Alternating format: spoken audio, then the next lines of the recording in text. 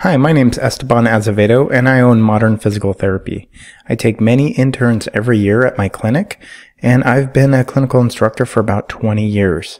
So I'm here today to give you 5 tips for interns in doctorate of physical therapy programs. Number 1, be prepared.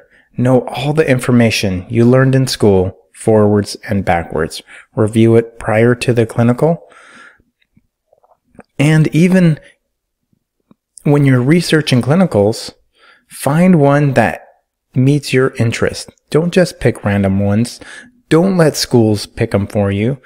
Research the top clinics in your field that you want to practice in and set up those internships if your school allows it, or read through the books that school provides that give you feedback from other interns from that clinic. Number 2, be open to learning. Even though you learned all your school information forwards and backwards and you know that, that doesn't mean that you are good to go. You want to start with that information and go to the clinic and learn everything you can from every physical therapist, from every physical therapy assistant. Anyone in the clinic is your resource to learn from.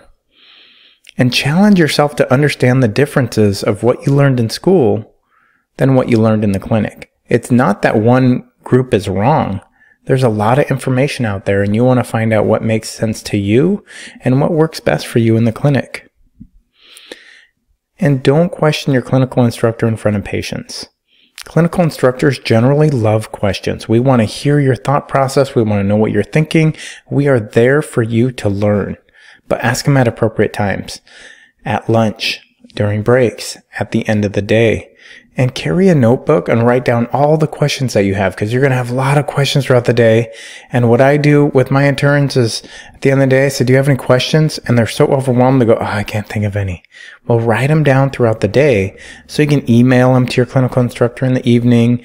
And that way they could do it when they aren't bogged down with other things in the clinic. They put their kids to bed if they have a family and things like that. They can answer your questions when it's most convenient to them. Number 3, be the hardest worker in the clinic. You'll get what you put into the internship. The harder you work, the harder everyone else is going to help you learn. You can choose to coast through your clinic and pass, or you could be the hardest worker and you can earn a job reference, a job offer. You'll gain more confidence, and you'll be able to get more patients on your schedule when you show that you're competent in the clinic and you're putting in the hours. So I always like to see that the interns are the first there to get there in the morning and the last to leave. Yeah, I know you're not paid and it's a lot of work, but you're paying for the school and the clinic's not getting paid. So get the most experience you can from your internships. Number 4, make a connection. Physical therapy is all about connections. Learn how to connect with the patients. Look at the clinical instructor that you have. Look at the other PTs and look and learn who has the best interpersonal skills that are connecting with patients, who's able to adapt their own personality and connect with different types of patients, how they respond to a young athlete different than an older patient, different than a patient who has chronic pain, and learn how to adapt your personality just as they do. Also, make a connection with the other PTs. That's really important. Don't just rely on your clinical instructor to learn from, but learn from all the other PTs. Get there before your clinical instructor and work with the other PTs. A lot of clinics have different PTs with different specialties, and learn from all of them. But don't forget the front office staff. Learn from them, treat them well, treat them with respect, because you could learn about scheduling, billing, patient relations up front. There's so many things they could teach you when there's other times that you're not learning physical therapy related skills in the back office. Work with the front office. And you know what? Every time I hire one of my former interns, I check with all my staff, including the front office. And if they didn't like someone, the chance of them getting the job goes way down. And then stay connected with these people. You spent months with them, learning from them. So even if you didn't get a job there, stay connected with them. It's so easy to do now with social media and email that there's a better chance, if you're staying connected with these people, for you to get a job or a job reference, or they'll know someone in the city you want to work in, and they'll help you out, especially if you were the hardest worker, and especially if you stood out as an intern and built relationships and stayed till closing and did all the things in steps 1 through 3 already. And lastly, I highly, highly recommend taking continuing education courses.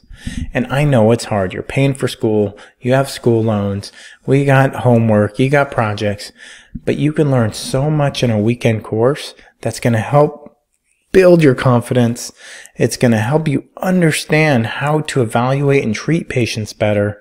And a lot of continuing education programs have a 40 or 50% discount. I know the International Academy of Orthopedic Medicine gives a 40% discount.